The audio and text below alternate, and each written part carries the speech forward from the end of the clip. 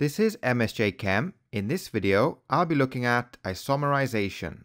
Isomerization converts straight-chain hydrocarbons with low octane numbers into branched hydrocarbons with higher octane numbers. In this example, we start with a straight-chain hydrocarbon with 5 carbon atoms, which is pentane. In the presence of a platinum and zeolite catalyst, the branched isomer is formed, which is 2-methylbutane. It has an octane number of 93 compared to an octane number of 62 for the straight-chain isomer. Branched isomers have a higher resistance to autoignition, therefore isomerization increases the octane rating of gasoline.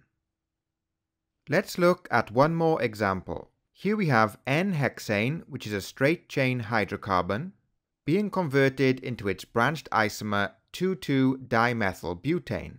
If we compare the octane numbers, 2,2-dimethylbutane has an octane number of 93, and the straight-chain isomer has an octane number of 25. So once again, we can see that branched isomers have higher octane numbers than straight-chain isomers.